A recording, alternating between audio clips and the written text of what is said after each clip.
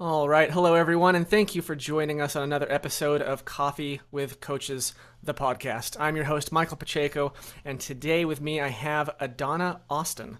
Adanna is a business coach and marketing consultant from Trinidad and Tobago.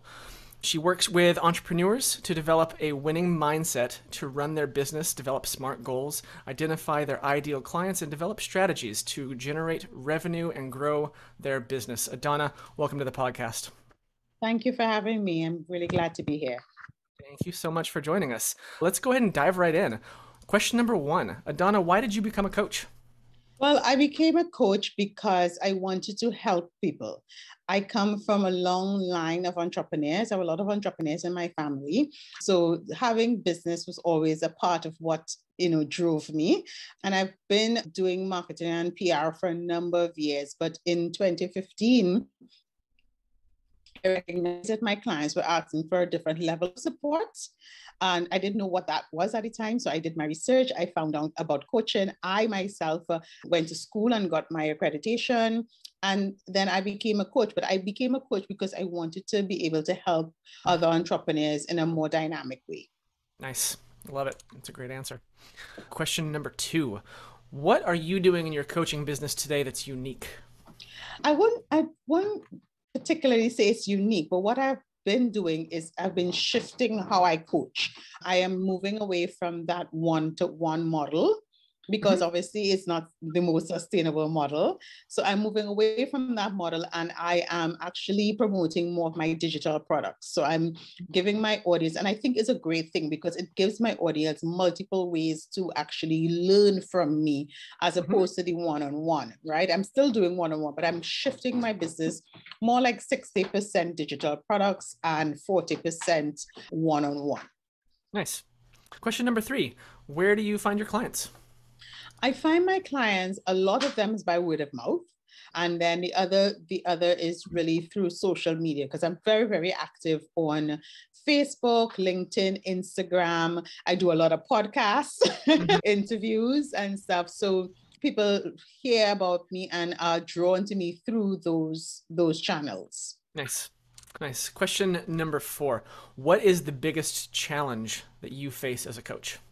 I think the biggest challenge I face, and a lot of entrepreneurs face, is just that mindset, making sure that you always have that positive and success mindset because we're human, right? And there are going to be days that are tougher than others, months even that are tougher than others. For sure. And just maintaining that mindset of positivity and success and abundance, that has always, I wouldn't say a challenge, but it's something that I'm always working on. Yeah, it's a practice. Yes, For sure. definitely. I sympathize with that. Question number five. If you had a do-over in your coaching business, what would that be? I think that I would get a coach earlier.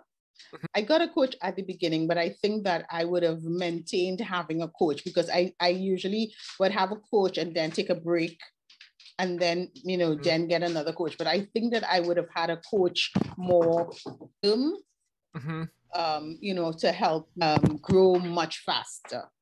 Yeah, I love that. I always like when people on this podcast eat their own dog food, right? When the coaches Yes, themselves have coaches, it shows that yes, they definitely. believe in the work. Of course, definitely. Awesome. And for our bonus question, what is one book that you recommend all your clients read? Wow, that's a good one. I think a good book that I recommend all my clients read, besides Think and Grow Rich, which I think is the go to kind of book for Yep. everybody. I'm actually reading a book. Well, it's not like a book, but it's like a workbook. So it's really kind of breaking stuff down by Akila Thompson right now. And it's really just breaking down all the SEO, all the things behind the scenes of business Hmm. that people need to know because we Hmm. tend to, we tend to focus on the pretty parts of it, the front end part of it. And Yeah. she really dives into the SEO and your blogging and your website and how to bring all of those things together so that you really optimize your business. And what's the name of that book? I can't Do you remember remember? the name of the book. I can't remember the book, but it's by Akila Thompson. I Keelan can't Thompson. remember it. Okay. Yeah, We'll yeah. we'll It's we'll a get that work, it's a added. book and a workbook. Yeah. Interesting. We'll get that added to the show notes. I'll yeah, we'll look it up and Definitely. make sure it's added there. Yes. That's great. Adana, thank you so much for joining us. Is there anything else that you'd like to add or pitch or promote? And where can people connect with you online?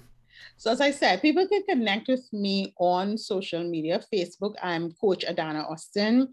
On Instagram as well, Coach Adanna Austin. LinkedIn, Adanna Austin. My business name is actually Marketing Dynamics Business Solutions. So if you Google that, you will find my website, my podcast, my blog, the whole shebang that you can find. But I'm all over social media. And yeah, I have a lot of different platforms. And I also have a very active Facebook group of over 4,000 entrepreneurs from around the world. And we really support each other and share valuable information every single day about how people can grow their business and the different tools and strategies they should be using. So it's a very, very active group. So I think there's like the number one place. It's called Dynamic Business Strategists. Love it. Love it. Easy. Awesome. Adanna Austin, thank you so much for joining us on this episode of Coffee with Coaches podcast. It's my pleasure. And thank you to our audience for tuning in. We will see you guys all next time. Cheers.